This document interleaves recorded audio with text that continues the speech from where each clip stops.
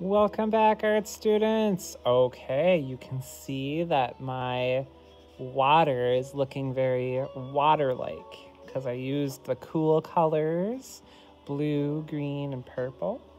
Try to have make little waves, little ripples in the water, kind of like I showed you how, okay?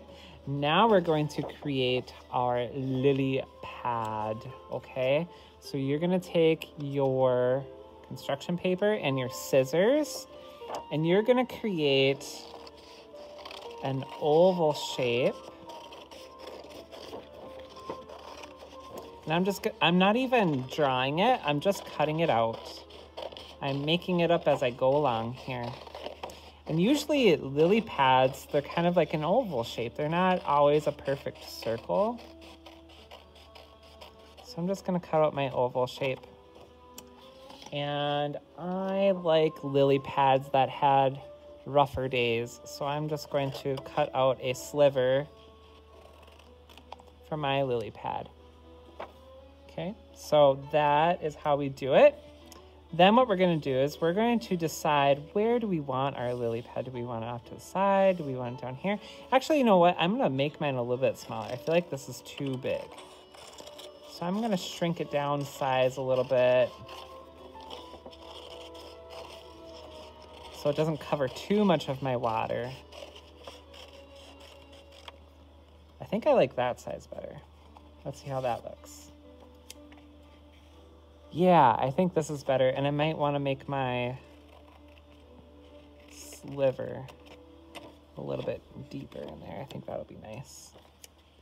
Yes, that's what I'm talking about right there. That's a good lily pad, okay? So I'm going to put my lily pad down here so that I have a lot of extra watery things going on over there, okay? Then what you're gonna do is you're gonna use your trusty glue bottle. You're gonna open it up, twist it open. And then what we're gonna do is we're going to glue it on the bottom right here. A dot of glue right there. And then do some glue, a thin layer of glue that goes around it like this. And then we're going to flip it over like this. And we're gonna place it down. We're gonna decide, how do we want it to go? Oh, I like it just like that. Press down on it. Count to 15 in your head.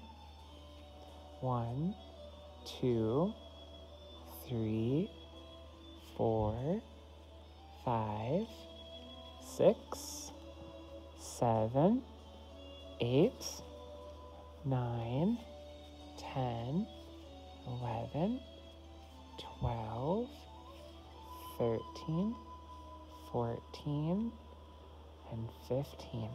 There you go. That should be stuck there pretty good for right now. Once it dries completely, it'll be nice and permanent, okay? Now that we have that glued on there, you can grab some coloring utensils. I'm going to use colored pencil.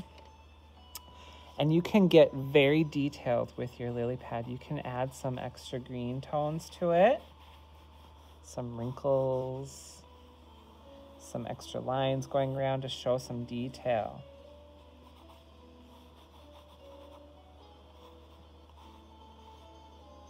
These are like the little veins, little shadows, and there's a lot of different green colors to choose. I'm gonna try for another green color.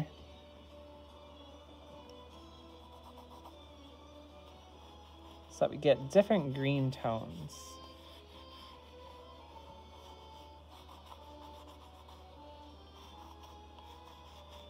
Yes. Try not to go too much in the center because you're not gonna really see the middle that much anyways, because that's where our lily is gonna go on our lily pad. There. So let me give you a close-up. You can see there's some details going on in your lily pad now. Looks much nicer than the plain green construction paper. All right, now the fun part. I will do that in the next video. I will see you there. You're doing a good job so far.